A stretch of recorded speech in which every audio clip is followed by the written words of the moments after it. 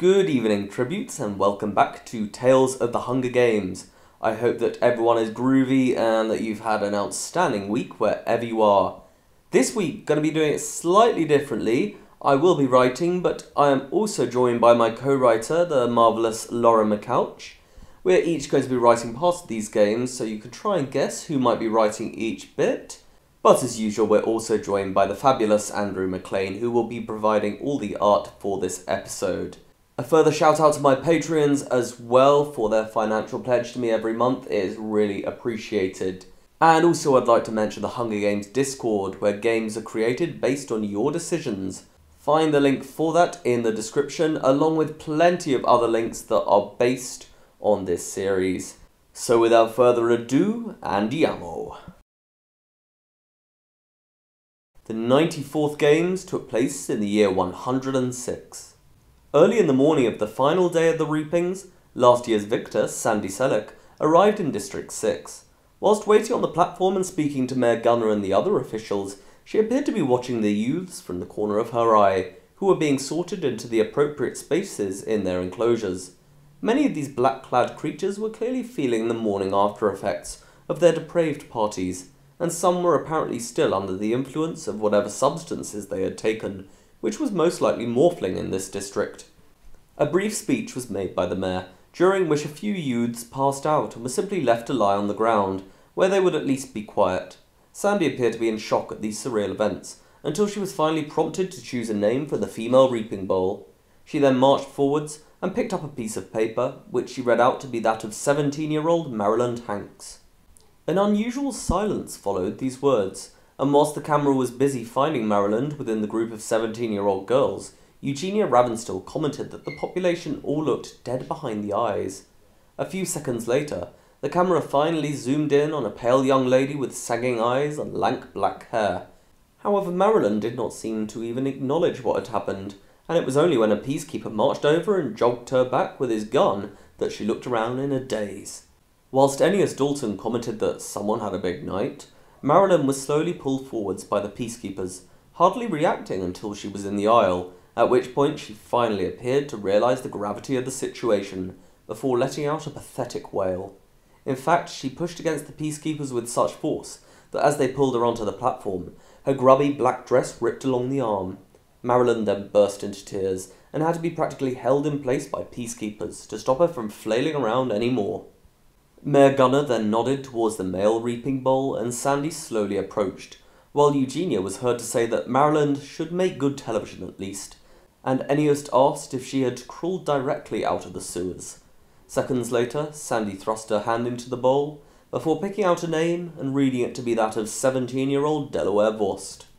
The camera soon panned in on another grim creature, although this one was even paler, with dirty brown hair and an unkempt beard. However, as the peacekeeper approached Delaware, he suddenly stumbled into the aisle and fell to the ground, before gagging in an apparent shock, which caused the camera to quickly shift its focus to the reactions of his peers, which were mainly that of indifference. The peacekeepers soon picked Delaware up from the dirty ground, and his black suit was now covered in even more stains. He was practically dragged towards the platform, whilst Maryland was whimpering and looking like she was about to pass out. As Delaware walked up the steps, he tripped and almost fell back to the ground below, but luckily the peacekeeper had escorted him up the stairs and was able to grab onto his arm.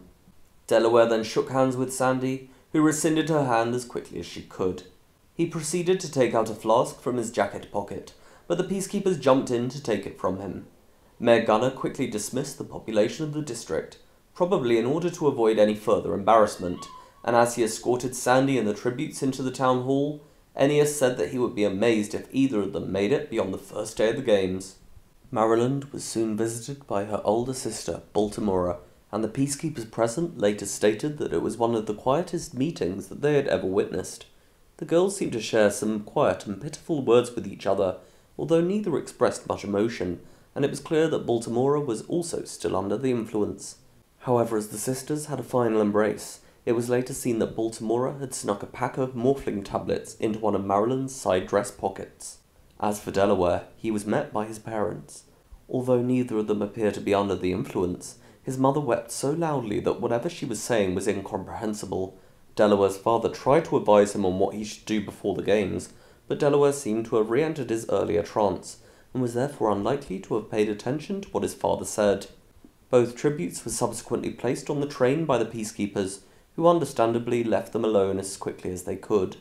The journey began, and the Avox present later stated that Delaware tried speaking to Maryland, and although she replied to some of his questions and comments, she did not generate much conversation herself, and soon fell asleep.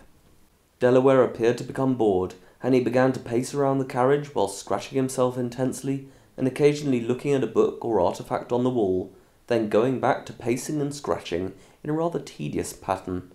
Yet he quickly stopped and looked in surprise as he and Maryland's mentor, Madison Hawker, victor at the 85th Hunger Games, suddenly entered the carriage. As Maryland perked up, Madison told the pair that she was not very impressed by what she had seen from them during the reapings, and so therefore she doubted that the capital citizens would be either. Madison then sat down at the dining table next to Maryland, and she ordered Delaware to join her, but he simply looked at her in disbelief, which prompted her to repeat this instruction louder, although this only caused Maryland to wince with fatigue and turn over, before apparently trying to sleep again. Madison was clearly stunned by how uncooperative her tributes were already acting, but she simply breathed out, before calmly stating that she was their mentor, and that she wanted to speak to them about the upcoming week before they reached the capital, which would require them to both be awake and sitting at the table with her.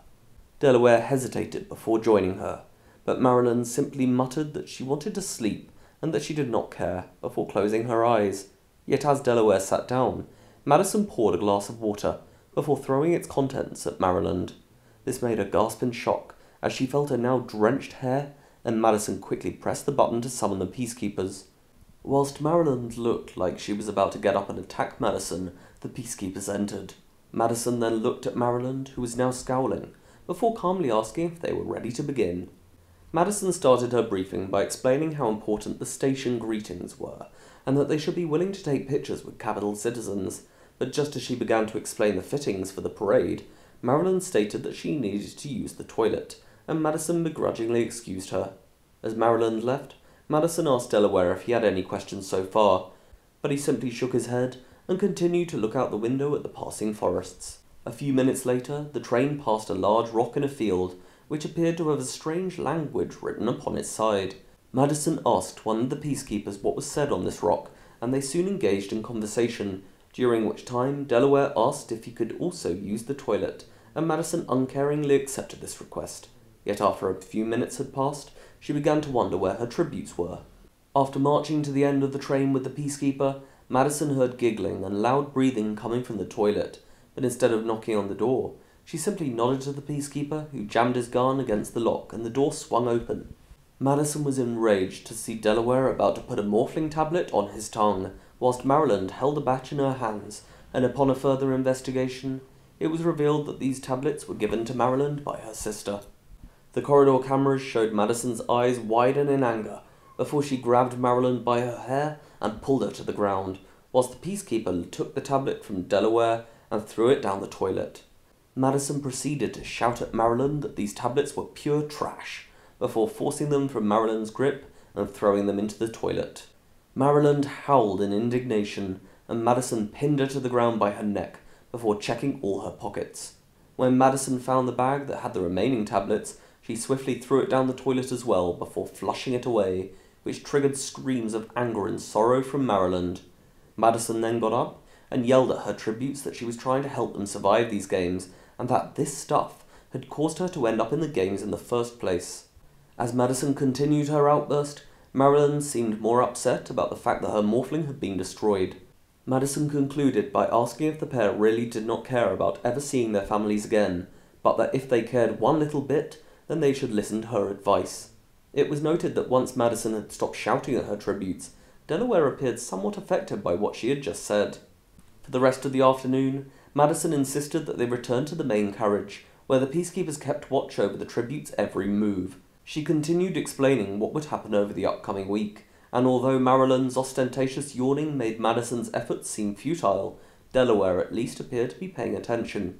Indeed, as the train neared Snow Station, he made the simple effort of asking Madison if he looked smart enough for the pictures that the capital citizens would be about to take of him. Madison looked down at his dirty suit and grimaced slightly, before replying that he did not look smart, but that if he were friendly enough, this would not matter.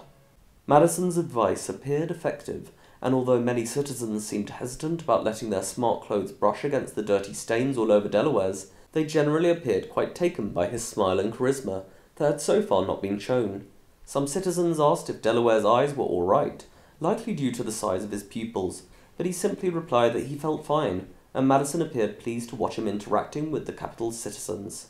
As for Maryland, she seemed rather shy, but not overtly rude, although the camera flashes seemed to leave her so dazed and apparently dizzy that she almost fell to the ground behind her. However, Madison quickly stepped in to support Maryland by the arm, and she rather cunningly managed to divert attention away by pointing at a rolling billboard that was advertising the upcoming film about the life of Bluebell Jansen, victor of the 21st Games, called Legs 11.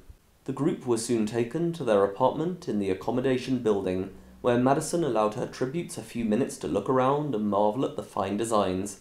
She then called them back to the main room and put on the screen to Capitol TV, where Eugenia and Ennius were discussing the chances of the 24 tributes that had been reaped so far. As Delaware and Maryland glanced at their opponents on screen, Madison made the telephone call for the group's stylist, Valentino Phipps. Valentino soon arrived and introduced himself to the tributes, although he immediately seemed somewhat repulsed by the mere sight of them.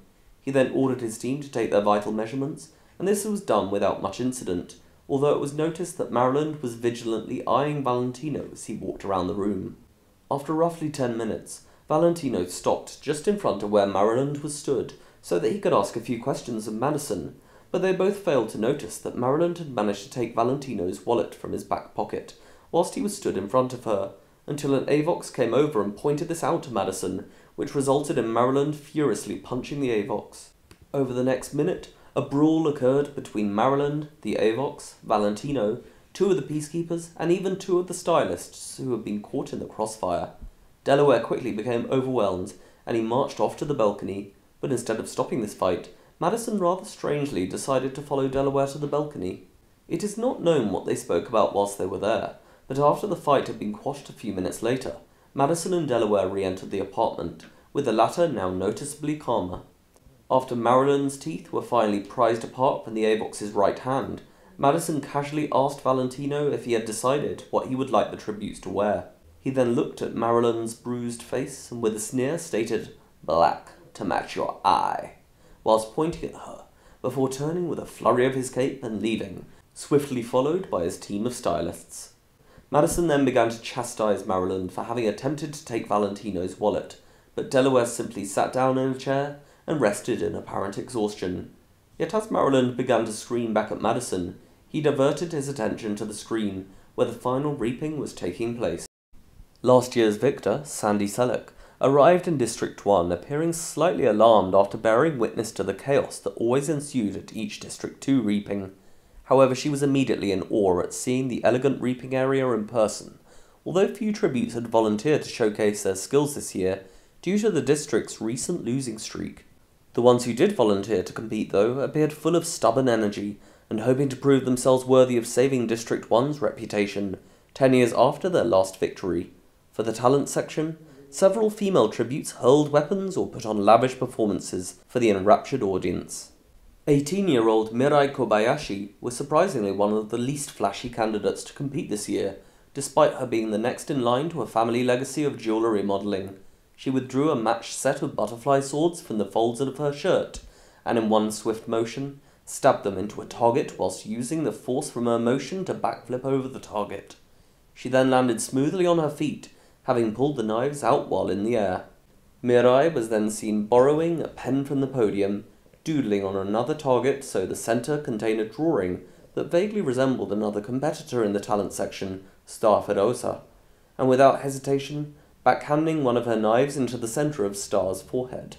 As the audience applauded enthusiastically, to the real Star's annoyance, Mirai blew slightly on the edge of her free knife, as if mimicking blowing smoke off a gun. She was immediately voted into the next round, as the audience in District 1 applauded at this bold show. Soon, it was the males' turn to demonstrate their talents. 16-year-old Kyan Jones quickly stood out to viewers for his impressive but entertaining display of maneuvers with a spear and shield, shadowboxing an unseen opponent. At one point, he appeared to somersault and then blew a kiss to the audience, sending some of the teenage population into hysterics and forcing peacekeepers to intervene and keep the noise levels down. Few other male competitors could compare to this feat of acting and swordsmanship, and Kyan was quickly voted to advance to the next round. In the debate round, Mirai appeared calm and collected as she discussed her proficiency with bladed weapons and ability to handle pressure, while Kyan's charisma was such that he had half the audience swooning for him as he described his extensive combat training compared to his opponents. With the other lackluster male competitors, and the fact that a brawl had to be broken up between several among the female competitors due to one insinuating others had been intimate with the mayor in an attempt to be named tribute, Mirai Kobayashi and Kyan Jones were voted in by the audience to be this year's tributes for District 1. Mirai was seen at the Justice Building, nodding in an alert and focused manner as her parents spoke hushed words of encouragement and advice to her, and she squared her shoulders as if preparing for war. Kyan was caught by cameras hugging a younger sister and a nervous-looking father, assuring them that he would do his best in the arena. The two were escorted to the train and briefly made polite small talk before being introduced to their mentor, Estelle Van Roosh Harrington. Estelle appeared dishevelled and disorientated and apologised to the tributes, as she had just been involved in sorting out the carnage from the catfight at the reaping. She sat down across from the pair and spoke to them seriously, reminding them that District 1 had not fared at all well in recent years, suffering such humiliations as being run over by a trash compactor a couple of years back. Estelle also insisted that she was counting on this pair to restore honour to the district after her many disappointments over the past several years, but her voice was quite defeated and tired, as it was clear that she had repeated this speech many times before to no effect. She also told them that she could see potential in them, despite only having vision in one eye, pointing at her impaired eye with vague amusement. After witnessing their performances at the reaping, she advised them to work together and prove to the audiences that they were what District 1 needed to win. Estelle also advised Mirai and Kyan to not ally themselves with District 2, as she heard that District 2 tributes had often been told in recent years not to ally with District 1 due to their poor performances. The trio then spent the rest of their brief time rewatching District 1 victories, with Estelle occasionally commenting relevant advice as she observed from watching past victors' games and advising her mentees to take diligent mental notes. As they arrived at Snow Station, Estelle tiredly encouraged them to have chins up, confident eyes, and to give them the District 1 razzle-dazzle. However, the tributes appeared alarmed when the capital audiences only cheered politely, rather than the usual enthusiasm they had seen in earlier games. The pair seemed to look at their mentor as if asking for help, but she just sighed and moved them through the obligatory photos and signatures without much ceremony. They were then escorted uneventfully to their apartment for the games. As the pair from District 1 settled into their apartment, they were introduced to their stylist, Vipzania Platt. Vipzania was a friend of Estelle's, being a cousin of her now husband Grenadino Harrington, and the two exchanged warm greetings as Vipzania showed the group her designs. Mirai and Kyan appeared pleased to see that Vipzania had covered their modesty properly in the designs, as Kyan remarked that he was glad the outfits were not just a showering of gold dust and nothing else like in the previous year. Instead, they were to be dressed in a silk dress and suit, covered with one of each type of gemstone produced by District 1, which made for a spectacular rainbow display on the costumes. Both Estelle and her tributes were dazzled by the sparkling designs, and Vipzania expressed that she had high hopes for a good review from Anderson Fashion, and that their outfits would inspire capital sponsors to begin having faith in District 1 again. The next evening, the pair had their costumes fitted and makeup applied, before being summoned to the tribute parade. While helping Mirai up onto the chariot due to her long dress, Kyan was spotted blatantly flirting with Hathor from 5, who was waiting for his district's horses to be bridled. However, this caused Kyan to be distracted, and he accidentally let go of Mirai's hand.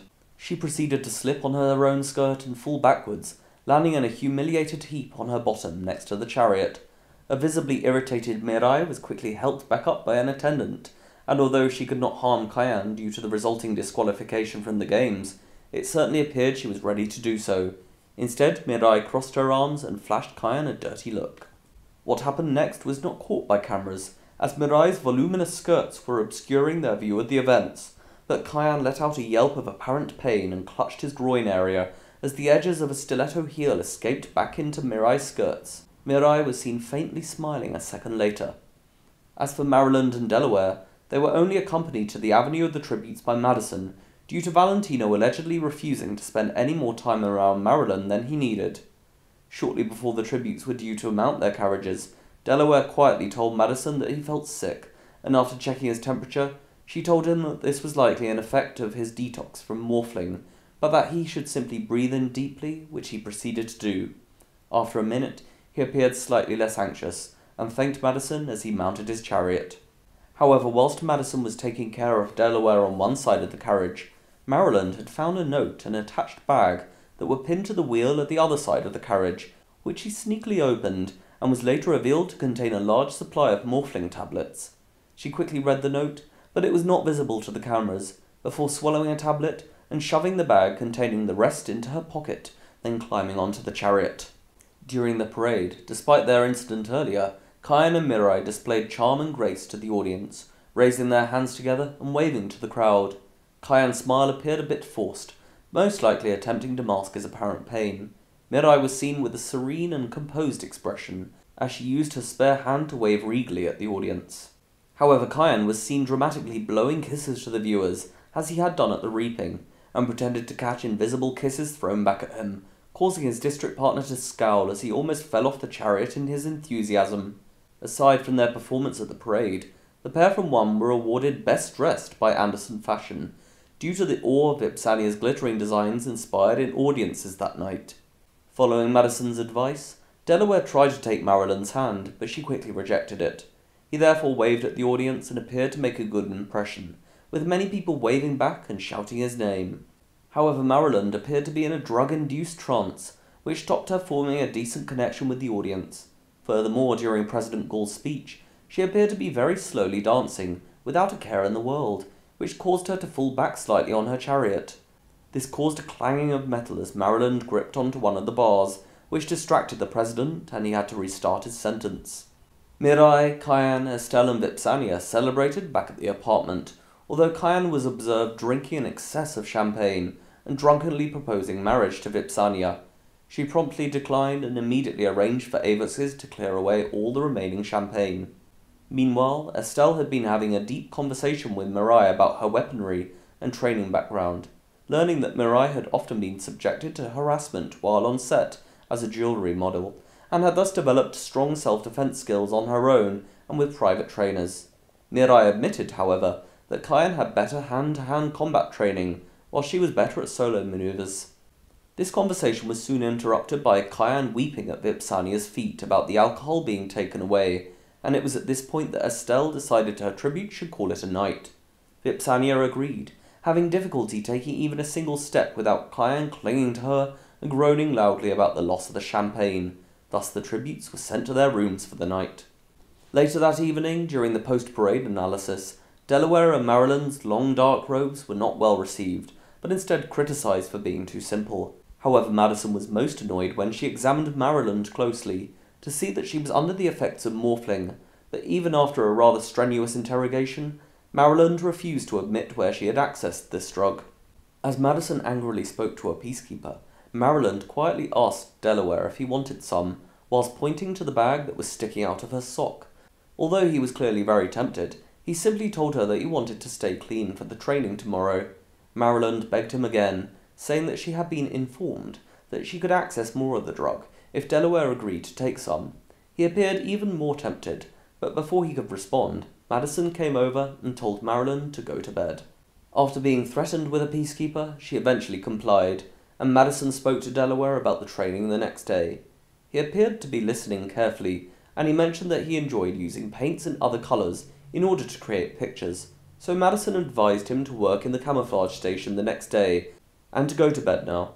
However, just as Delaware was heading to his room, he quickly veered off into the toilet instead, and despite grimacing at the sounds that she heard from outside the door, Madison reminded Delaware that detox is a rather strange process indeed.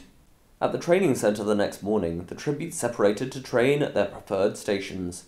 Kyan sparred with Lucretius from 2 at the hand-to-hand combat station under the watchful eye of an instructor, while Mirai trained at the gauntlet obstacle courses alongside Teak and Lilac, both from 7, who was surprisingly skilled at avoiding the trainer's whacks. When Mirai asked these tributes how they were so agile, Lilac explained that back in District 7, it was very easy to accidentally be hit by a stray axe and lose a body part if not careful, so many District 7 tributes had developed quick reflexes as a result. Mirai appeared to make note of this and gradually made the acquaintance of these two tributes. She particularly took interest in Lilac, and the pair would often be found at the same stations. Over the course of the 2 days of training, Kyan and Mirai made their way to all the stations, specifically the weaponry stations. Reportedly, the pair had an argument at the fishhook station, with Mirai quietly threatening to pierce Kyan's eyes herself with fishhooks if he did not stop showing off for the other tributes. As for the tributes from District 6, they both headed to the camouflage station. Maryland initially tried to ask for Delaware's help, but he was clearly still angry with her for the behaviour that she had exhibited the night before, and he therefore ignored her.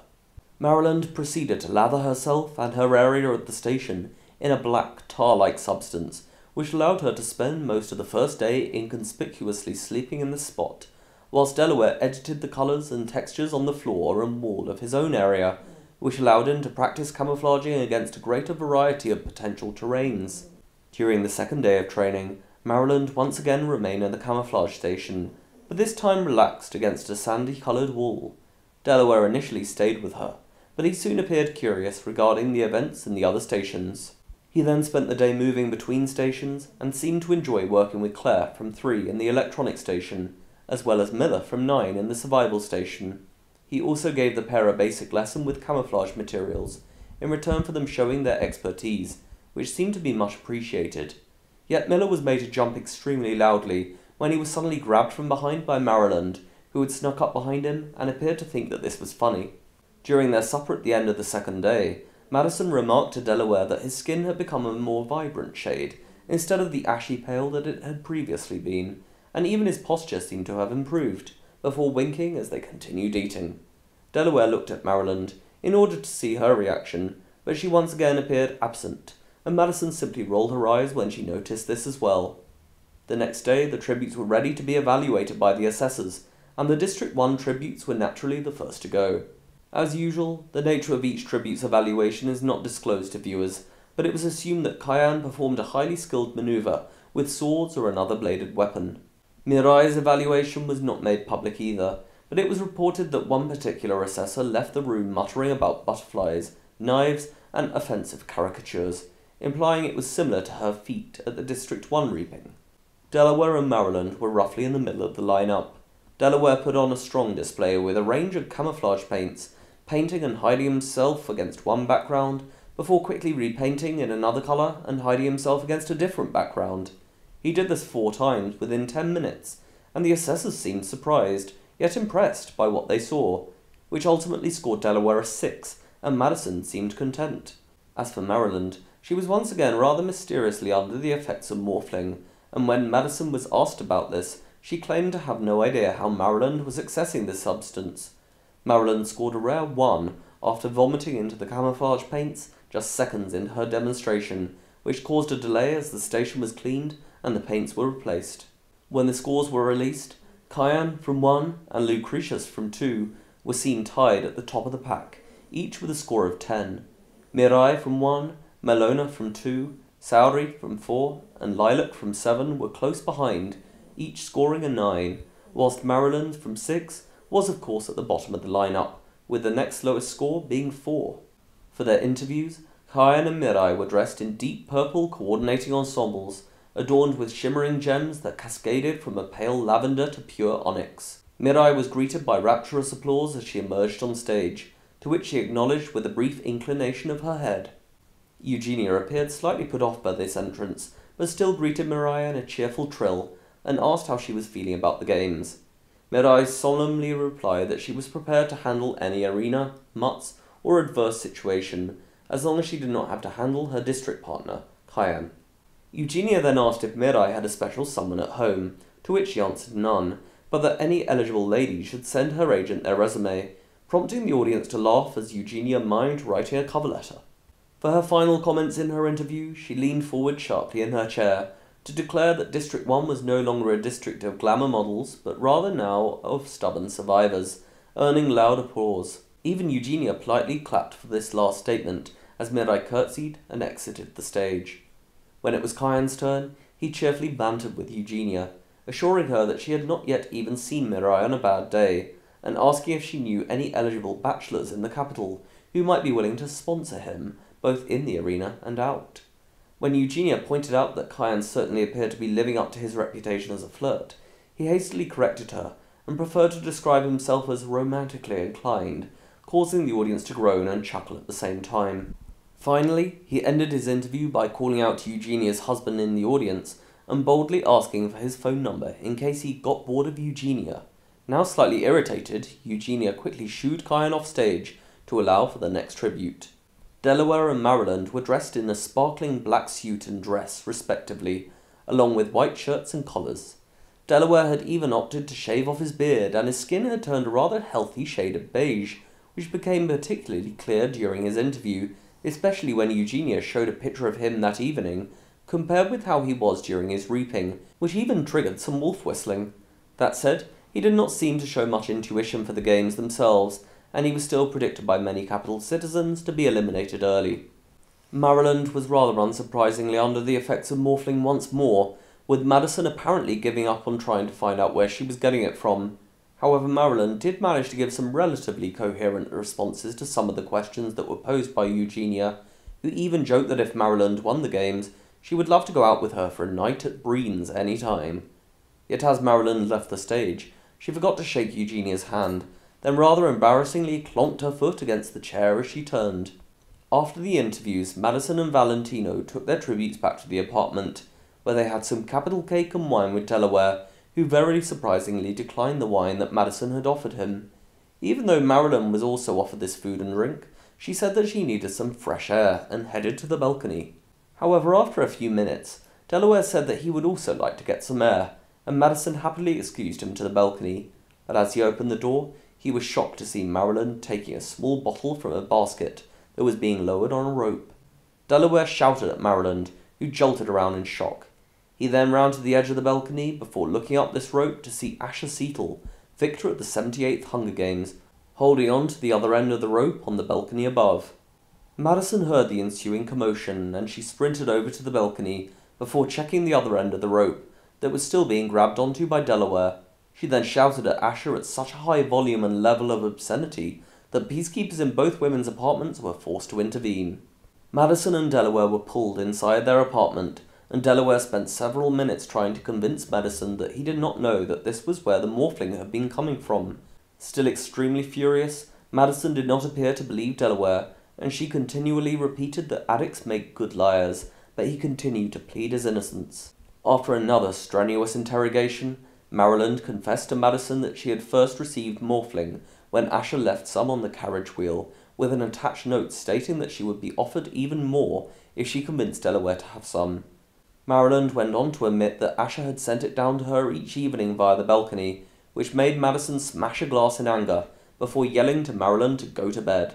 Madison then asked the peacekeepers how Asher would be punished for offering these substances to her tributes, but much to her disappointment, they informed her that each tribute was their mentor's responsibility, and so there was nothing that they could do, although one peacekeeper did quietly state to Madison on the way out that night that she could always return the favour.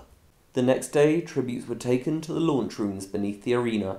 The District 1 tributes prepared to enter their tubes and dress themselves in the puffy white jackets and trousers provided, as instructed by the peacekeepers.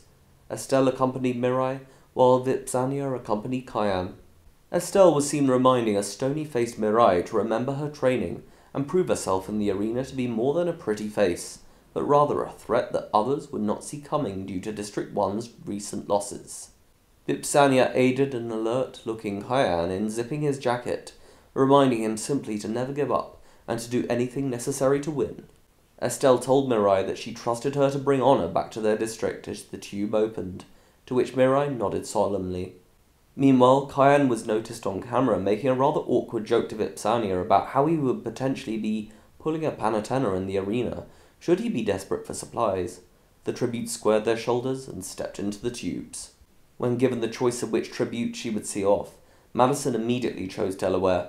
Although this would normally mean that the stylist, in this case Valentino, would see off the other tribute, he allegedly refused to meet with Maryland. She therefore had to get dressed by herself into her white jacket and trousers, along with her black t-shirt, before entering her tube. As it sealed, she actually looked quite lost, and tears were forming in her sagging eyes. As for Delaware, Madison said that she was extremely proud of him for having been strong enough to avoid morphling for the last week, and that if he could beat this addiction, he could beat these games. Delaware smiled and thanked Madison. She nodded and gave him a strong embrace, before seeing him into the tube, which subsequently rose into the arena.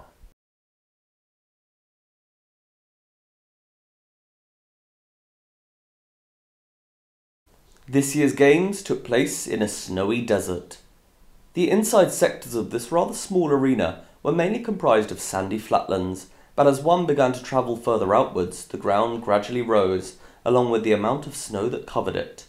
There were also more stray rocks, frozen lakes, raised dunes, and even waddles of loud, honking penguins towards the outer sectors.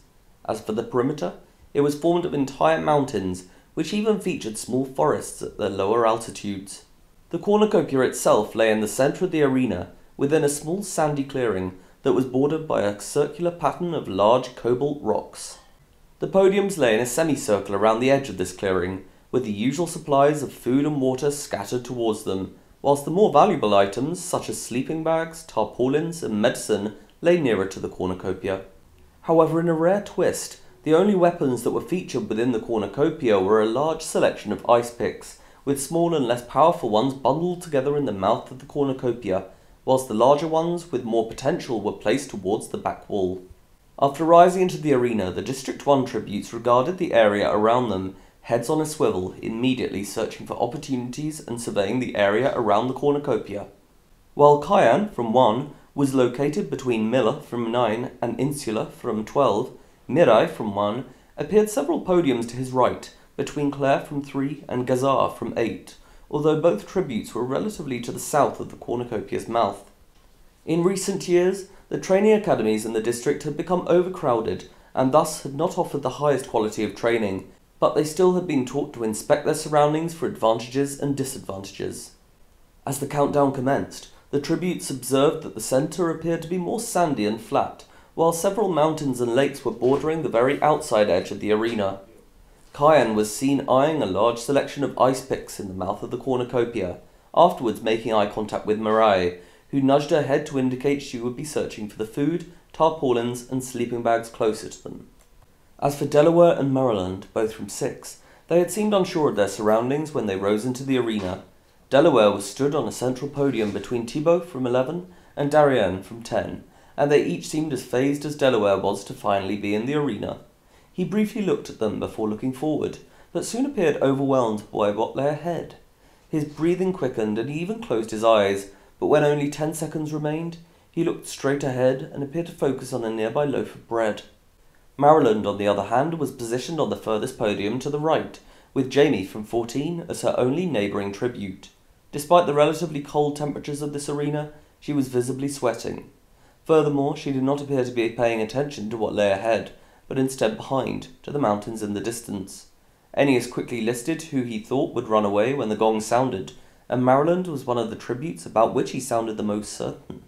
When the gong sounded, the 2 tributes from 1 sprinted forwards off their podiums, amid the flurry of sand being kicked up by the other tributes running to and away from the cornucopia. Shielding her eyes with her arm, Mirai was very nearly caught in the shoulder by an ice pick, hurled violently and blindly by Miller from 9, who had been aiming at Lucretius from 2. However, the ice pick instead flew into Palmer from 10's head, lodging itself firmly in his skull. Cayenne successfully wrenched an ice pick out of the hands of Glutina from 9, who had just seized it from near the cornucopia, and angrily bashed her in the chest with it, shouting that it was rude to budge in line. In the meantime, Mirai was attacked from behind by Nessa from 14, while picking up a pair of sleeping bags, a tarp, and some rations.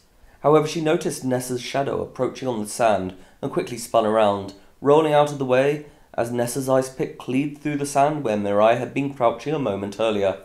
As Nessa attempted to dislodge the pick from the sand, Mirai used her momentum to leap to her feet, kick Nessa in the chest away from her, and slash her neck with the pick. Mirai flicked her hair over her shoulder and nodded at Cayenne to indicate they needed to leave.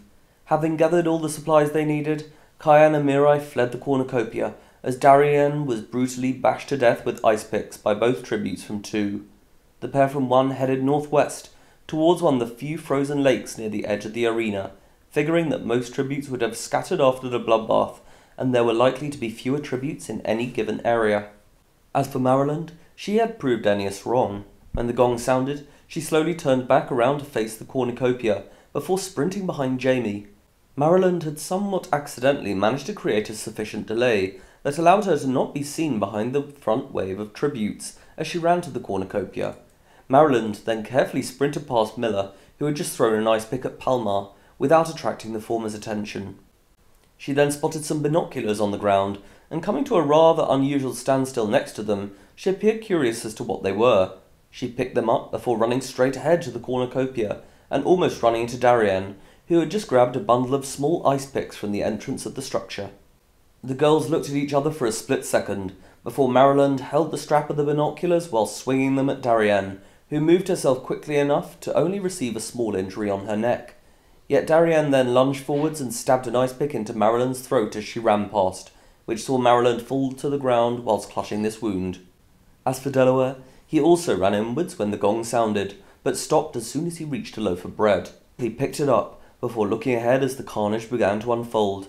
However, he saw a sleeping bag just a few meters to his right that appeared to have been ignored by those whose podiums were positioned nearest to it.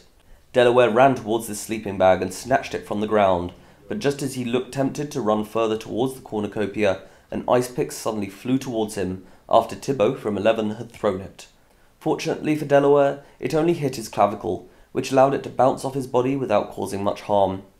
He then spotted Maryland being stabbed with an ice pick by Darien, and rather wisely fled to his right, where the nearest rocks marked the edge of the cornucopia clearing.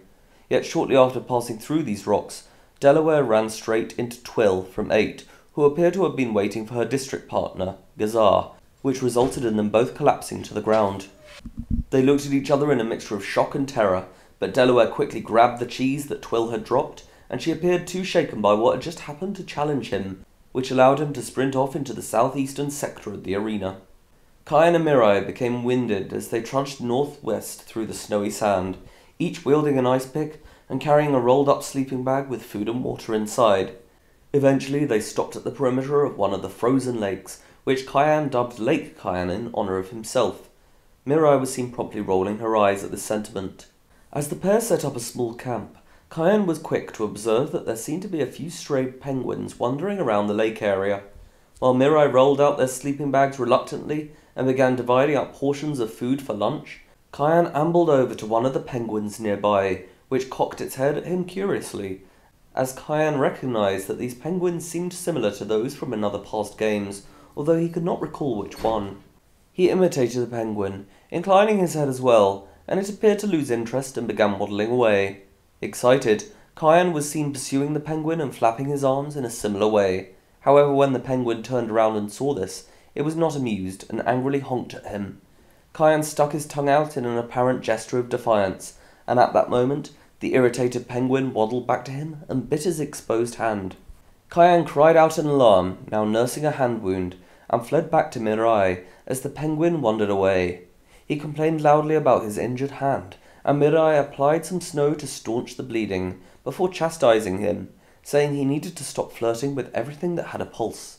He promised to be more serious for the rest of the games, a promise Mirai did not seem sure he would uphold, but accepted it anyway. Just then, the 5 cannons from the bloodbath sounded. Meanwhile, Delaware had spent the first hour travelling across the dunes, at first sprinting, then jogging, until he finally came to a standstill upon a hill near the perimeter that was covered equally in snow and sand. He was clearly exhausted and appeared thirsty, but Eugenia quickly pointed out that he had not taken any water from the bloodbath, with Ennius adding that he was going to regret this. However, as Delaware rested and looked out into the distance, Eugenia stated that he was unknowingly sat within 100 meters of a frozen lake that housed plenty of fresh water beneath its icy surface. Yet a greater threat soon emerged when he spotted the bloody jackets of Lucretius and Melona, both from 2, contrasted against the white snow, coming over the dunes in the distance and approaching his position. Delaware at first squinted at them, before appearing worried and beginning to curse as he realized the danger that was slowly nearing. Ennius jokingly said that he loved it when the weaklings tried to hide, whilst Delaware began to dig within the ground below him.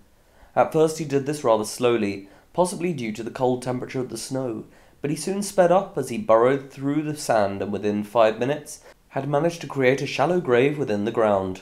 Whilst only one dune now lay between these career tributes and Delaware, he quickly placed himself inside his sleeping bag, along with his bread and cheese, before lying down in this grave and then covering himself with the sand and then snow that he had uprooted from the ground. As Melona and Lucretius moved closer to Delaware, he grabbed as much of the snow as he could, before covering it over his sleeping bag, then laying his arms within the snow, where the white fabric of his jacket allowed them to become camouflaged. Although Delaware began to shiver, he quickly put some thick snow over his brown hair, and as Melona and Lucretius finally walked over the horizon of the nearest dune, Delaware snapped his arms down to his side. Snow Square was completely silent with suspense as the pair unknowingly neared Delaware's hiding place, whilst discussing where they believed the other tributes to be. Lucretius then stopped just meters from Delaware, who opened his eyelids very slightly to see where Lucretius was standing, before quickly closing them. Lucretius continued through the list of districts, and it was noticed that when Melona said, "The Sixes? Who cares?" Delaware's dark pupils once again became visible in the snow, but he remained still as the pair finally walked past, narrowly avoiding his feet. Yet within seconds, Delaware's teeth actually began chattering together from the cold, but he appeared to put his lips between them so that they would not create too much sound. However, this led Melona to look around and say to Lucretius that she could hear something. The pair surveyed the clearing through which they had just walked, whilst Delaware was seen to screw up his eyes, but fortunately for him, they appeared to believe that it was a sound produced by a distant penguin before continuing north. As Delaware finally appeared to relax a few minutes later, he carefully removed himself from his sleeping bag before eating some cheese and trying to rub his arms in order to warm himself up. Just as he finally seemed to feel some warmth, he heard the 5 cannons from the bloodbath sounding. As for Cayenne, he was not in an excellent mood for the rest of the day, although he agreed to help when Mirai asked if they should build a shelter out of some of the tightly packed snow around the lake. The pair successfully constructed a shoddy but workable shelter from their top over the course of the afternoon and agreed to take turns guarding it at night. During their brief dinner, the pair discussed their lives back in District 1 and how different things had been in recent years. Cayenne had worked in the Carter Emerald mine to support his father and sister, as his father was ill with the terminal disease and could not work, although he hoped to win and get his father medical care from the capital. Mirai had been raised in a family of wealthy jewelers, and had herself been modelling for the family's jewellery line for several years, but she appeared rather touched by Cayenne's story. She also explained to Cayenne that if she won, she would open a self-defense training agency, as she had been harassed before while working as a model, and did not want others to endure the same thing. The pair were interrupted in their deep conversation by a rustling noise from outside the shelter, and both immediately shot to their feet. Cayenne and Mirai readied their ice picks, alert for any sign of danger. Cayenne crept out of the shelter to peer around at the lake shore, to his shock, so much that he dropped his ice pick. The rustling offender was in fact the penguin from earlier. As Cayenne sighed in relief and informed Mirai that it was just a penguin, the bird honked very loudly at him. Mirai joined Cayenne outside the shelter to investigate the intruder, and to her alarm it approached her and leaned on her leg, refusing to move. The bewildered pair debated about how to handle this unexpected situation, and eventually decided on bringing the penguin into the shelter for the night, believing it to be feeling cold. Most other tributes also sheltered and slept as the darkness set in, with Delaware snuggling within his sleeping bag beneath the snow-covered sand at the bottom of the nearest dune. As Horn of Plenty was played at midnight and pictures of the fallen were shown in the sky during Cayenne's watch, he appeared to be calculating the number of tributes left, which was now 21, due to the deaths of Maryland from 6, Glutina from 9, Palmar and Darien both from 10, and Nessa from 14. The next morning, the pair decided to go fishing in Lake Cayenne. Mirai broke a small area of congealed ice on the lake with her ice pick, and their new penguin friend dived into the water, succeeding at retrieving a fish about once in every 4 attempts. Cayenne deemed the penguin useful enough to receive a name, and declared it to be named Cayenne Jr. Surprisingly, this creative fishing maneuver proved to be popular with audiences, and a sponsor gift drifted down near the pair's shelter. They were pleased to discover a pair of logs and a set of matches, allowing them to cook the fish. Mirai started a small fire to cook their fish outside the shelter, and the trio enjoyed a fulfilling breakfast. Moments after they had finished their meal, Kyan leapt to his feet, his face pale and terrified. He pointed frantically across the lake, where a pair of tributes could be seen hurrying towards them. The pair dropped their fish and quickly readied their ice picks, as Kyan Jr. quietly honked in confusion. However, to their astonishment, the approaching tributes did not appear hostile, and in fact did not seem to be armed. Mirai squinted and identified the pair as Teak and Lilac, both from 7. Lilac nudged Teak and they raised their arms, seemingly in a gesture of peace. Mirai appeared excited to see Lilac, although Kyan seemed suspicious of the tribute's intentions.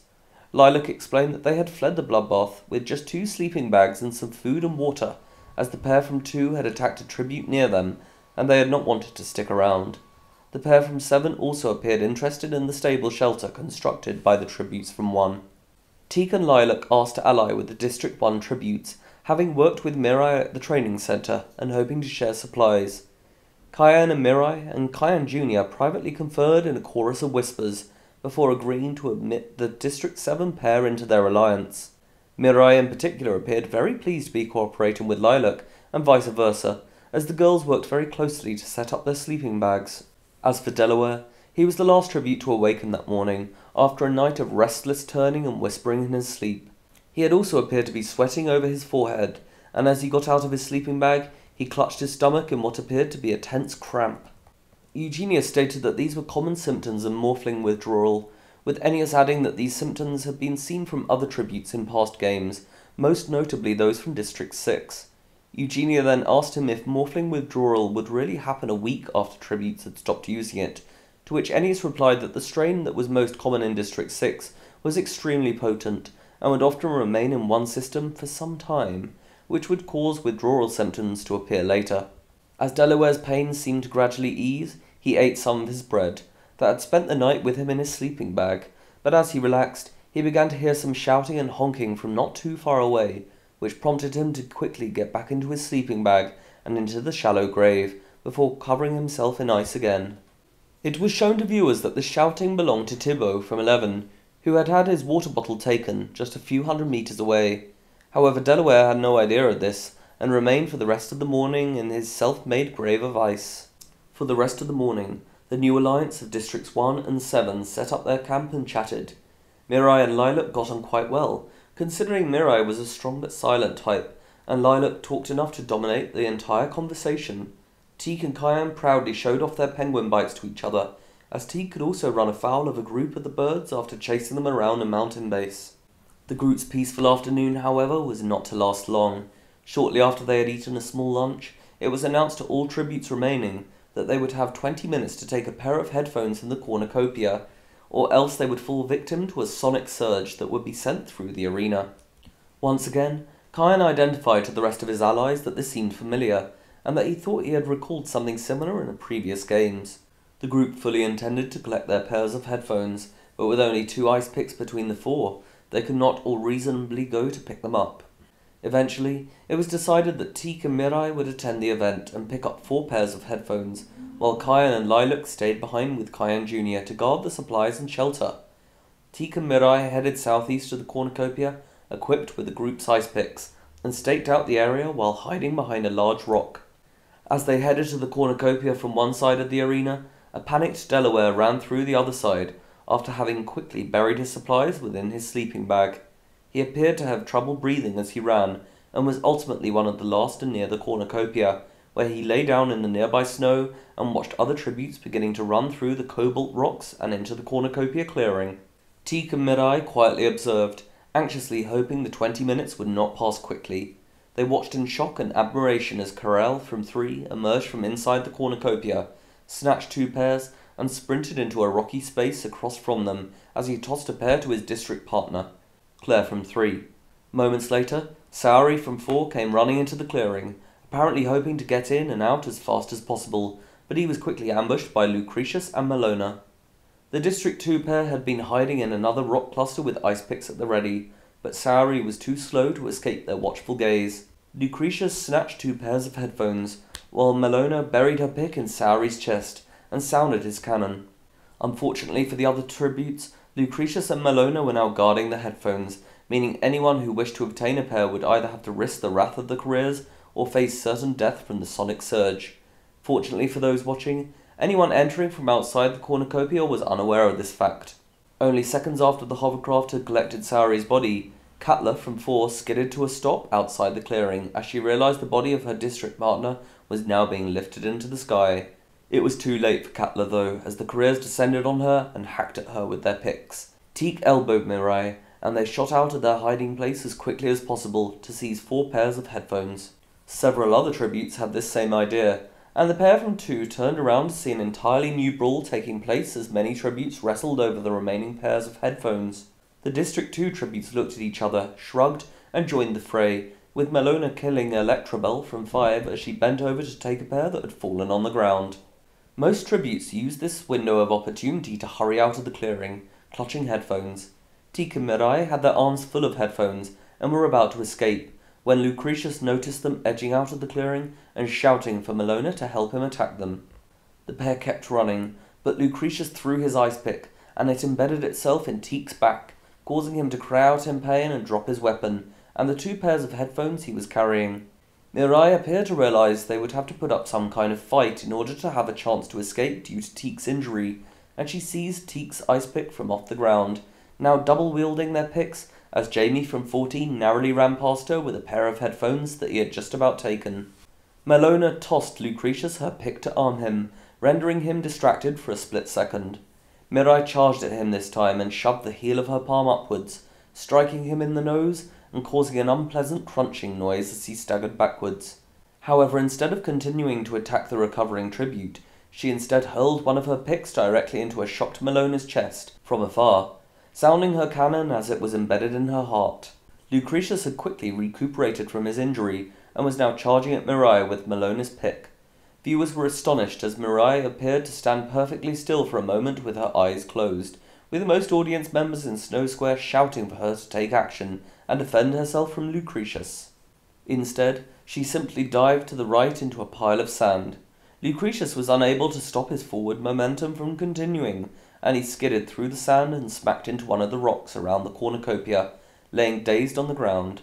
Mirai took full advantage of this time to flee, grabbing 3 pairs of headphones, but stopped as she approached the moaning Teak. He was face down in the sand and appeared to be in great pain from the ice pick in his back. Mirai hesitated while clearly calculating something, but soon apologized to Teak as she removed the ice pick from his shoulder and buried it in his head, sounding his cannon. Meanwhile, Jamie was one of the last to exit the cornucopia clearing, after Hathor from 5 had very nearly managed to throw an ice pick at his head. Jamie then darted between the stones that surrounded the cornucopia, but he appeared fazed by the near miss that he had just encountered, and stood still to catch his breath as he finally made his way through the stones. Yet just as Jamie began to look around, he failed to spot Delaware, who had been stood next to this exit between the stones. Jamie raised his ice pick in defense, but Delaware pushed on his arm and grabbed him by the throat, before smacking his head against the stone behind him. Although this had not killed Jamie, it rendered him unconscious and he collapsed to the floor, which allowed Delaware to snatch his ice pick, water bottle, and most importantly his headphones, before running back towards his previous resting place. Mirai made it back to the Alliance camp with only 30 seconds remaining before the sonic surge, and the 3 allies quickly put on their headphones. While they were waiting for the surge to occur, Mirai hurriedly explained to her allies, in a very loud voice due to the noise cancellation in the headphones, that the rush for headphones had been quite chaotic, and Teak had been attacked by the pair from 2 while they fled, while carefully leaving out her role in Teak's death. The sonic surge then began, which caused Miller from 9, Insula from 12, and Jamie from 14, who did not possess headphones, to die rather gruesome deaths, whilst the survivors fled. Ennius remarked that this rush for headphones had practically resulted in a second bloodbath for this year. Lilac appeared upset by the loss of her district partner, but stated that she was glad she did not have to kill him. The Alliance members winced and sheltered together as they felt the intense friction of the surge pass through the arena, completely drowning out the sound of cannons firing to indicate the few less fortunate tributes who had not succeeded in obtaining a pair of headphones. Lilac and Mirai appeared to be huddling quite close in particular. Kyan placed his hands over the sides of Kyan Jr.'s head in an attempt to shield the penguin from the blast, although little did he know that the penguins already had ear-protecting equipment placed inside the opening of their ears. Meanwhile, some of the other penguins that had been wandering about the area seemed slightly annoyed by the blast and began to honk disruptively. Agitated, Lilac separated herself from the District 1 tributes to berate the Penguins for possibly giving up their location, although this failed and they only honked louder. However, the Penguins appeared to leave, when Kyan Jr. honked authoritatively at them. As for Delaware, he had safely made it back to his previous resting spot, whilst gripping his headphones as the sonic surge swept through the arena. After a few minutes, he deemed it safe to take off his headphones, which he placed in his sleeping bag with his other supplies and ice pick, before resting inside it as well. Yet after a few minutes of lying in his sleeping bag in the shallow grave of snow once more, Delaware appeared to find this too hot, and he quickly got out, before breathing in exhaustion. He then quickly took off his jacket, and large sweat marks were seen all over his t-shirt. Remarkably, he pulled off his t-shirt as well, before lying down with his back on a snowy part of the hill. Ennius stated that this was making even him feel cold, but Eugenia jokingly told him not to ruin this moment. Over the next few minutes, this burst of coldness appeared to help Delaware, and his body gradually seemed to return to a normal temperature. Although his t-shirt was drenched in sweat, he seemed happy to only wear his jacket instead. As the darkness of night set in, Delaware once again camouflaged as he rested in his sleeping bag, before suddenly falling asleep shortly before midnight. Meanwhile, Mirai, Kyan, and Lilac decided to have a brief dinner, and take turns sleeping in shifts again.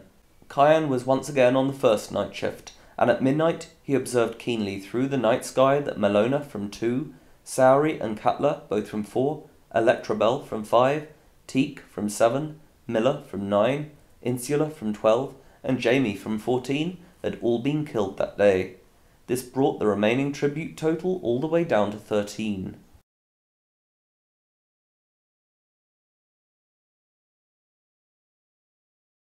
Most exciting for Kyan, and a fact which he eagerly announced to Kyan Jr. while on watch, was that there was now only one District 2 tribute remaining. Mirai was seen to have difficulty sleeping after her eventful day, and she joined Lilac during the next shift. The pair were seen briefly chatting about life in their districts and who might still be left alive. Lilac admitted shyly that she had been rather attracted to Mirai's calm personality since they worked together in the training centre, and had hoped to encounter her in the arena. Mirai appeared taken aback, but flattered by this comment, and she returned the sentiment with a slight degree of embarrassment. The girls moved slightly closer, and to many viewers it appeared as though they were about to share a kiss. Just as it appeared the two were about to embrace, or perhaps something more, Kyan burst out of the shelter, distressed that he had just had a nightmare about waking up in bed next to President Ghoul. Reluctantly, the two female tributes allowed him to cower between them, as they assured him that there were no presidents of Panem in the arena. Mirai coaxed Kyan to go back to sleep in the shelter, and she herself returned to sleep in the shelter as a way to assure him that it was Ghoul-free. Kyan, Mirai, and Lilac enjoyed an uninteresting morning for the third day. Despite this, Mirai was still irritated about having lost one of their ice picks at the cornucopia during the sonic surge. Combined, the three tributes had a single weapon between them. Lilac did not appear as concerned about this though, and stated that it was highly likely that Lucretius would come looking for them, and that he would probably bring weapons, which they could steal from him during a fight. As two cannons sounded, the three stopped to speculate who might have been killed and why, hoping that there was not another arena event already after yesterday's second bloodbath. Kyan, Mirai, and Lilac ate some fish for lunch, and conversed, taking turns doing unflattering impressions of some of the other tributes from the training centre. The pair from one seemed to find Lilac's portrayal of Melona as curling up her arms and hooting in a similar manner to a gorilla particularly amusing. Mirai imitated Lucretius's serious attitude in a rare moment of lightness, scowling intensely and threatening death upon a nearby waddle of penguins. The group was disrupted by a cannon in the middle of Kyan attempting some stand-up comedy, which quickly sobered the situation. This cannon was revealed to be that of Dionysia, from 11, who had died of thirst and starvation. Delaware seemed well rested when he awoke that morning, and simply smiled from his camouflaged resting place, whilst looking into the white skies above. For the next hour, he hardly moved, and appeared to be counting at random intervals, as if he were playing a game with himself. Yet almost an hour after Delaware awoke, he began to look at his surroundings, but after almost looking a full 360 degrees around him, he suddenly spotted two people in bloodied clothing, walking in a northeast direction along a dune to his west. Delaware quickly buried his sleeping bag full of supplies beneath the snow, before taking his ice pick and running sneakily behind a dune towards a clearing where this pair were due to enter. As the feed on Capital TV switched to show this upcoming altercation, Ennius announced that it was Gazar and Twill, both from 8, that Delaware had seen. He lay carefully on the side of a dune, and was able to see that at their direction of travel, the pair would soon enter a snowy clearing, which featured several large rocks that lay just in front of him. Delaware quickly ran into this clearing, before hiding behind a rock and laying down, with the hood on his jacket, along with his other clothes, camouflaging him perfectly against the snow. Seconds later, Twill and Gazar entered the clearing, with Gazar resting on one of the rocks that was nearest to Delaware, and saying that he needed a rest. Twill seemed happy to oblige, and she said that she needed to relieve herself, before shuffling off behind a rock on the other side of the clearing. As Delaware slowly raised his head, he spotted Gazar a few meters in front of him, and looking to the left whilst eating some of his and Twill's bread. Delaware very carefully crept to his feet, before darting to the right, away from the eye line of Gazar, who seemed to be daydreaming. Delaware held the ice pick ready and gradually began to curve his direction back towards Gazar, who still seemed oblivious. Supporters of District 8 that were in Snow Square shouted at him to turn around, but as Delaware crept to within meters of him, he instead asked Twill if she was almost done. As Twill replied that she had just started, Delaware seized his opportunity and stabbed Gazar in the side of the neck, whilst holding his mouth to muffle his screams. Blood squirted from Gazar's neck, and as the life left his eyes, Delaware carefully and quietly lay him down in the snow next to the rock. At that moment, Twill asked how much bread there was left, and Delaware slowly rotated towards the sound of her voice. He then crept towards Twill, who was still crouching down and urinating, but the carefully positioned camera showed only her face. Twill's expression changed from relief to confusion after not hearing a reply from Gazar. When Delaware was just seconds away, she shouted for him again, and just as she finally finished urinating, a cannon boomed out. Twill suddenly jumped up from behind the rock, and she let out a shrill scream as she saw Delaware stood just the other side, with his ice pick at the ready. She turned to run, with only her underwear correctly in place, but Delaware quickly leaped onto the rock, before diving onto Twill and then stabbing her through the neck with his ice pick. As Twill fell to the ground and began shaking, Delaware finished her off with a few more stabs, and her cannon sounded seconds later. Seeing the hovercraft enter the arena, Delaware grabbed bread and water that the pair had on them, before running back to his earlier resting place. A few minutes later, Delaware reached the snowy grave, and quickly attempted to clean the blood off his white clothes, before putting the new supplies into his sleeping bag. As Delaware finally got into the sleeping bag as well, the cannon of Dionysia from 11 sounded, and he once again rested in the snow, whilst appearing somewhat happy that he was still safe. As evening began to set in, the alliance of Cayenne, Mirai, and Lilac observed that snow had begun to fall, and they appeared startled as it rapidly began accumulating. For the rest of the evening, they stayed warm and dry by huddling in their sleeping bags inside the snow shelter. Only minutes into the blizzard, a cannon rang out, indicating Hathor from 5 had accidentally fallen through the ice on one of the frozen lakes and drowned due to low visibility. Most tributes did not even hear this cannon as a result of the overpowering winds, although Cayenne was on first watch later in the night, and at that time informed Lilac and Mirai of his death. Notably, Cayenne also appeared slightly saddened by this death, as he told Mirai that he had found Hathor quite attractive, and that it was a shame to see such a beefcake gone. As for Delaware, he lay within his sleeping bag beneath the snow, and he was not overly affected by the snow that fell. Yet as its intensity began to increase, his teeth soon began to chatter once more, and his breathing began to deteriorate. Delaware quickly appeared to realize that he would need to cover his face properly, and he soon got out of his sleeping bag and sat up, so that he could place his hood over his forehead. However, due to the snow that was still caught in his hair, and the ever-increasing amount that was still falling, his efforts appeared to be too little, too late. He soon developed what Eugenia described as frostbite, with the skin on his forehead turning a putrid yellow, and even blistering as he tried to rub it. Delaware began to cry with pain, and as his teeth continued to chatter, he cried out for a fix, and stated he would give anything for one, although many capital citizens appeared confused as to why he was referring to a remedy for his pain as a fix, as if he were a machine. Yet as Delaware continued to hold the sleeping bag over his forehead for the next hour, his pain appeared to subside to some degree. One more cannon fired as the blizzard was dying out, which was revealed to be Tybo from 11, after being stabbed in a blind encounter with Gunther from 12. Lilac correctly observed that this meant they were down to the final 8 tributes, a fact which she, Mirai, and Cayenne discussed grimly. The rest of the night passed without incident, except Kyan Jr. nestling himself between Mirai and Lilac, who had been sleeping in rather close proximity to each other.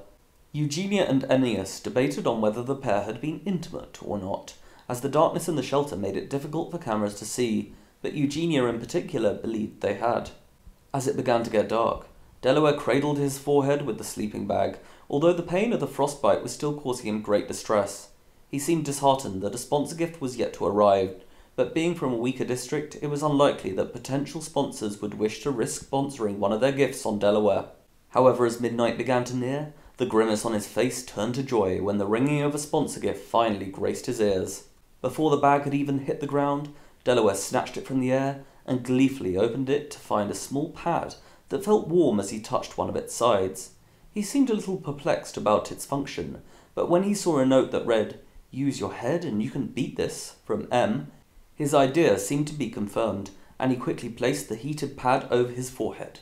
Yet as Delaware's pain began to lessen, he realized that there was something left in the bag, which appeared to be a small bottle of morphling. Delaware was shocked as he picked it up and inspected it, realizing that it was in fact full of the substance that he so often craved. He quickly looked over at the note once more, "Use your head and you can beat this," from M, but then grinned as he appeared to contemplate the second half of this sentence. Eugenia looked on in shock, with Aeneas asking if a mentor had ever sent in morphling for one of their tributes before, but Eugenia said that she believed that they had not. As they discussed further why Madison Hawker had sent such a harmful gift to her tribute, Delaware held the bottle and got up to stand on the snow that was now blowing around him in the crisp night air. He stared intently at the bottle and opened it, with Eugenia pleading with him not to drink it, whilst Aeneas was saying that he wanted Delaware to do it so that he could see what happened. Yet after a tense few seconds, Delaware suddenly closed his eyes and poured the contents of the bottle onto the ground, smiling as he heard the liquid hitting the snow. He let out a few tears, before throwing the empty bottle as far as he could and then beginning to chuckle, saying that "I've been brought this close to death to appreciate my life." Delaware continued to look up at the stars in the night sky, and a smile gradually appeared on his face. He then proceeded to lie down in his sleeping bag once more, and let out a relieved expression as he covered his head with the heat pad. Delaware soon began to fall asleep, and Horn of Plenty played as the portraits of Hathor from 5, Gazar and Twill both from 8, and Dionysia from 11 were shown, which left Kyan and Mirai both from 1, Lucretius from 2, Carel and Claire both from 3, Delaware from 6, Lilac from 7, and Gunther from 12 remaining. On the morning of the fourth day, Kyan, Mirai, and Lilac decided to head closer to the cornucopia, hoping that they might be able to encounter and ambush Lucretius. Lilac and Mirai decided to pack up their campsite, while Kyan and Kyan Jr. decided to try some sliding around on the lake. As the two girls were rolling up the sleeping bags and collecting their food, they heard a cry of alarm from the lake and whirled around. Kyan Jr. was honking in agitation as the girls saw that Kyan had accidentally broken the surface of the ice and fallen through, now struggling to stay afloat in the lake. Mirai cried out in alarm but stood rooted to the spot, sensing the danger of attempting to rescue him herself. However, Lilac did not even hesitate for a moment and plunged forward, sliding herself on her stomach across the ice and reaching down to help Kyan. Lilac then pulled him up to safety after a brief struggle, but in the process, the ice under her body gave way due to the pressure she was exerting.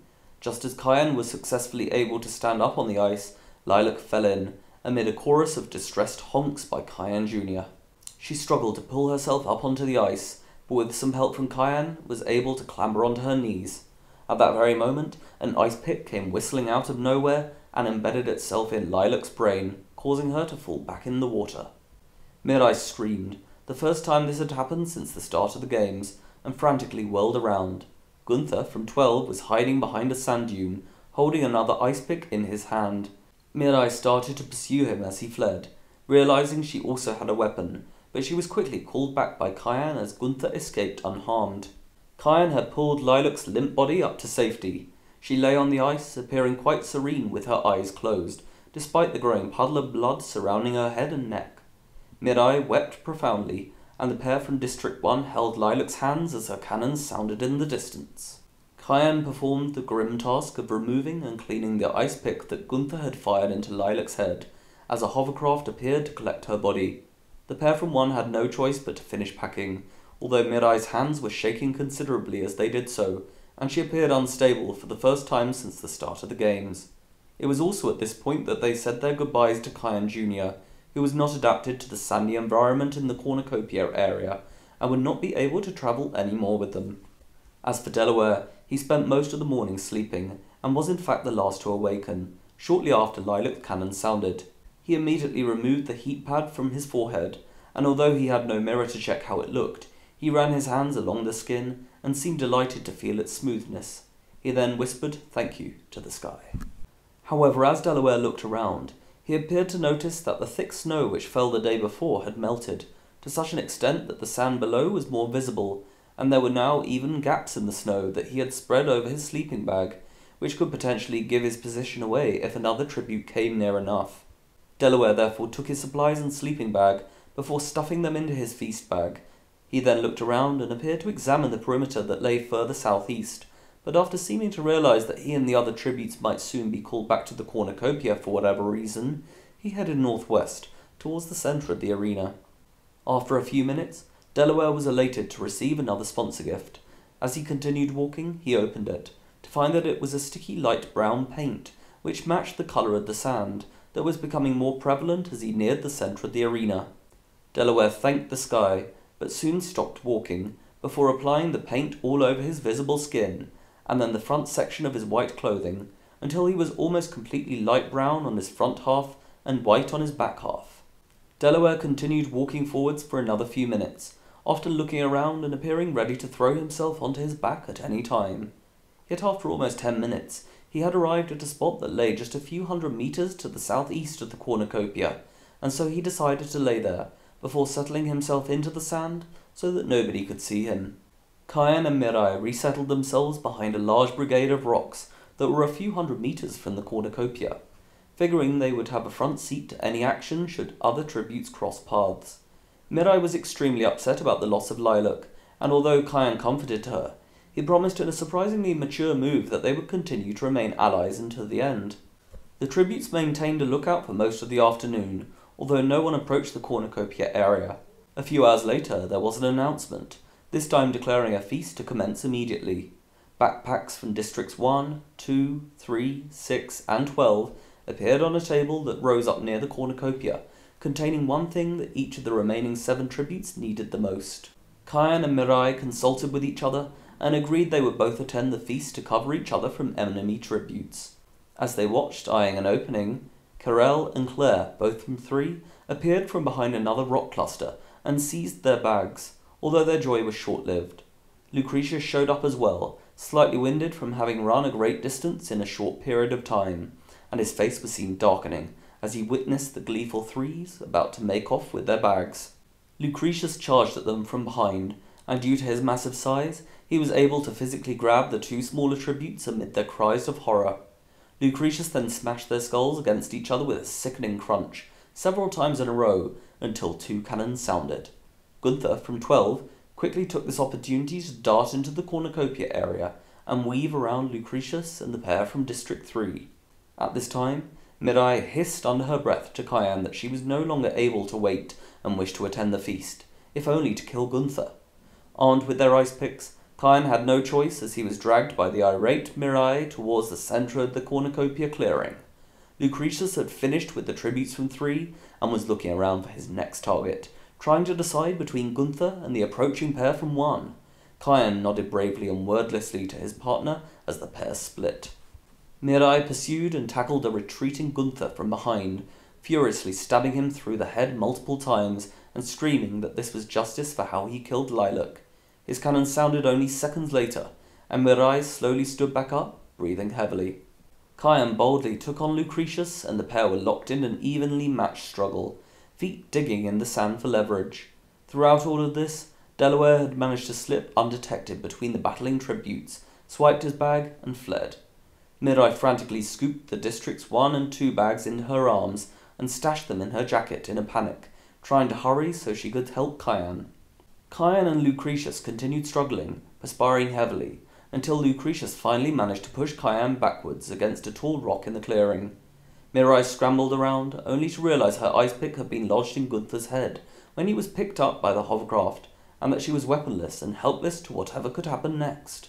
Lucretius had his pick raised at Kyan's face, who was restraining it with a shaking arm, and even in the midst of a death match, Kyan was able to ask Lucretius, "Please don't go for the face, it's my best feature." The pair continued to struggle in a strained manner until eventually Kyan closed his eyes in acceptance and nodded to Mirai, telling her he wished her the best of luck and to take care of his family if she got home. Kyan relaxed his grip on Lucretius, just as the ice pick stabbed through his heart. Mirai sprinted back to their rock shelter as quickly as possible, hearing Kyan's cannon only moments later, and cameras observed that she was swiping at her eyes as she ran. Lucretius had been too focused on killing Kyan to see where Delaware or Mirai had gone, and he ended up heading to a different corner of the arena without his bag. Now on her own, Mirai opened the 3 bags she had retrieved, realizing too late that Gunther had also taken his bag with him when he died. In the District 2 bag was frostbite medication, which was not useful since she did not have frostbite, but she appeared pleased at her district bags. Kyan's contained binoculars, and hers contained a matched set of butterfly swords, identical to those which she had at home. Mirai audibly gasped at this second gift, and appeared delighted to have it, thanking the sponsor who had sent the gift, before spending the rest of the evening resting. As for Delaware, he had quickly escaped the feast, whilst checking his feast bag as he ran, to see that it contained a bottle of water which he was visibly pleased with, due to his last bottle having been almost finished the night before. Once he had run a few hundred meters and was certain that no other tribute could see him, he lay on his back again, with his ice pick firmly in his right hand, until he was nicely camouflaged within the sand that lay beneath him. Remarkably, Delaware managed to remain in this position for the next 8 hours, only briefly getting up in order to urinate, before lying back down on his back in the exact same position. His eyes began to close shortly before midnight, but he managed to stay awake for just about long enough to hear Horn of Plenty, as the portraits of Kyan from 1, Carell and Claire both from 3, and Gunther from 12 were shown in the sky, which left only Mirai from 1, Lucretius from 2, and Delaware from 6 remaining. However, the next morning, all 3 tributes were awakened by an announcement that their trackers would explode if they did not return to the cornucopia within 10 minutes. Considering her camp was not too far from the cornucopia, Mirai spent the time peeking around the edge of the rocks, waiting for the other tributes to show up. As for Delaware, he quickly scrambled to his feet and ran towards the cornucopia, before becoming the first to arrive in the clearing. Mirai did not seem eager to kill Delaware, and she scanned the horizon with the binoculars for Lucretius, before cautiously approaching the cornucopia clearing and seeing Delaware. Mirai asked if they could ally and attempt to fight Lucretius together. Delaware hesitated, but nodded in agreement, and as he readied his ice pick, Mirai withdrew her butterfly swords. The pair waited behind a rock as Lucretius approached the area very carefully, head whipping around for any sign of the others. At once, Mirai and Delaware nodded at each other and charged, attacking Lucretius with their respective weapons. Lucretius was taken aback by this, but was able to backhand Delaware into the nearest rock, thereby knocking the wind out of him. Mirai stabbed forward with her new swords, but Lucretius was too quick and pinned her up against a rock as he had done with Kyan, placing her in a chokehold. At this moment, something peculiar appeared to occur in Mirai, and what happened next was a moment that would later be dissected many times on Capital TV. Her body tensed, and she lowered her chin. In a flash, she drew Lucretius in, and simultaneously kicked and punched upward, kneeing Lucretius in the groin while punching him squarely in the nose. Eugenia later identified this motion as a common martial arts move to throw off an attacker. By this point, as Lucretius's nose spurted blood and he recovered from the surprise of the attack, Delaware was able to toss a pile of sand from the ground into his eyes. Lucretius staggered backwards in alarm and scrabbled for his ice pick, which he had dropped when Mirai pushed him off her. Delaware and Mirai seized this opportunity to attack him one final time, as Mirai leapt onto him and pinned him to the ground. Delaware sprang into action and quickly slit his ice pick across Lucretius's throat, which caused Mirai to jump back as she got ready to defend herself. Lucretius's cannons sounded instantly, rendering Delaware and Mirai the final 2 for this year. Ennius noted that both were a rather sorry sight, due to coughing from the sand and their respective injuries from the now dead Lucretius. Delaware turned to a wheezing Mirai, appearing apologetic as he realized what he had to do, and hurled his ice pick at her as quickly as he could. Mirai yelped in alarm as it pinned her in the shoulder, and frantically tried to remove it. Delaware rushed at her in a vain attempt to remove the pick from her shoulder, but she threw herself to the left at the last second. It was at this moment that she lunged forward and stabbed both of her swords into Delaware's chest, whilst crying out from the pain in her shoulder. Delaware fell to the ground, wheezing, and Mirai groaned in pain again as she stabbed her swords down into his chest, apologizing and sadly ruffling his hair as he died. Mirai was heard saying that she wished she could have gotten to know him outside the arena, as he seemed like a nice guy. As Delaware's cannon sounded, Gamemaker Fling announced that Mirai Kobayashi of District 1 was the victor of the 94th Hunger Games. Mirai immediately crumpled to the ground before being airlifted to safety. Viewers could see a few faint tears running down her face, and as the hovercraft left the arena, Eugenia and Ennius debated whether they were from emotional or physical pain.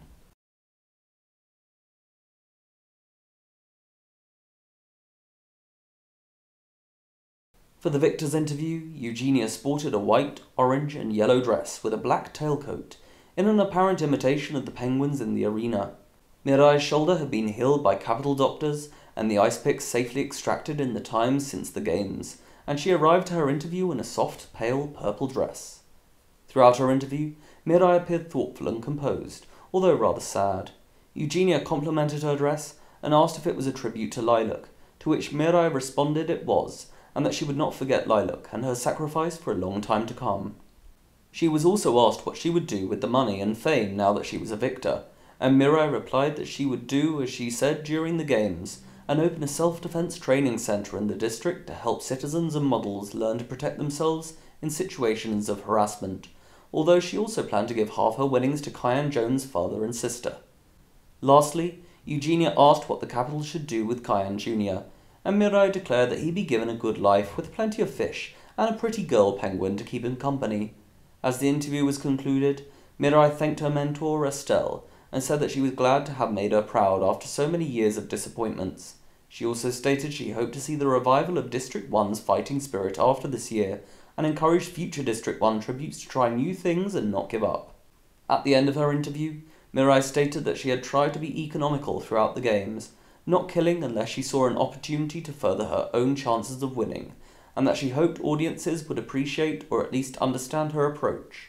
She then ended the interview by curtsying politely to the crowd and thanking Eugenia for her time.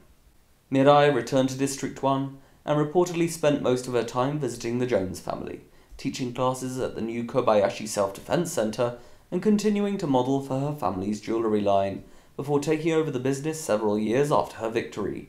She never married, but it is rumored that several years later, she was romantically involved with Kyan Jones' younger sister, Heliodora.